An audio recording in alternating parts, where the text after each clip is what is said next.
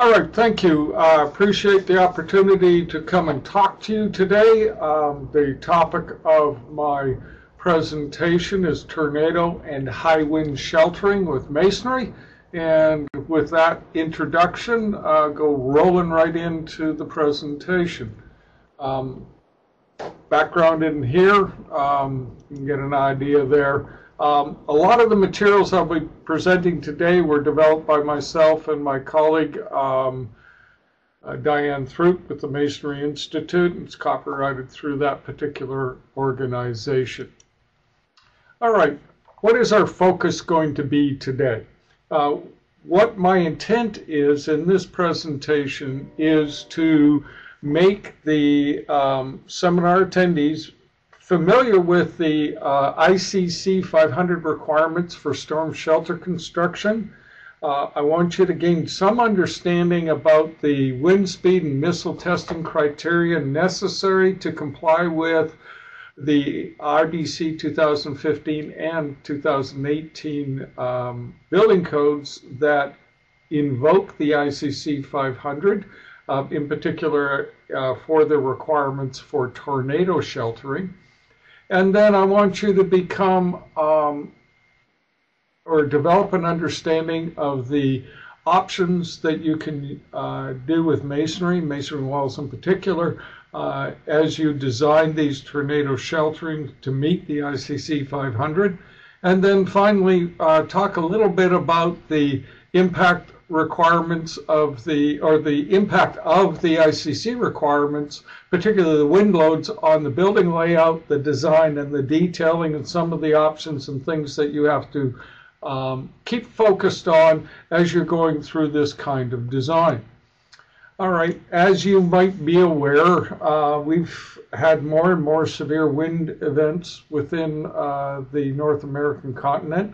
There has been a significant rise in damage that is associated with these wind events. Some of it is because we're just building more buildings in areas that are susceptible to these high winds. And in addition, this damage is putting a significant number of people at risk. And so there has been changes in response to these poor performances of buildings and this increased risk in the building codes. And what I want to talk to you about today is how you address those. This particular slide is from Dr. Bill Kilborn, who is an expert in tornado and hurricanes. He used to chair the ASCE Wind Load Committee, and this is one of his slides, and this shows a collapsed CMU wall in a school environment. Can't remember off the top of my head exactly where it was, but it shows that we need to pay careful attention when we design our systems so that this sort of thing does not happen. All right, so let's talk about some of the documents that we will be addressing today. The two sets of documents that I want to talk briefly about at the beginning here is the FEMA P361. This is a FEMA document that provides guidance for safe room design within for tornadoes and hurricanes.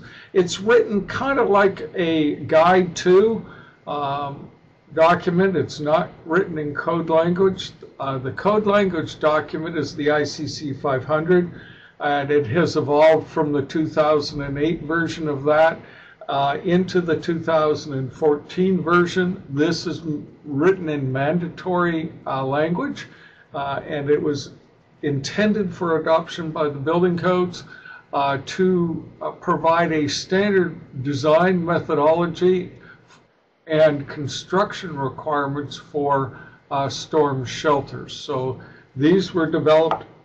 They are based off of a lot of the FEMA recommendations in the 361 document. They're not absolutely the same, but the FEMA document kind of acts as a guide on how to apply many of the provisions in the ICC document. I would highly recommend, if you're doing these kinds of designs, get both the ICC 500 document and the FEMA 361.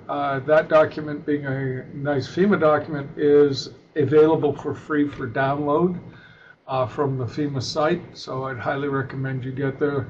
I will specifically touch on some of the things that are in that document that you might want to get and pull out and use in your designs.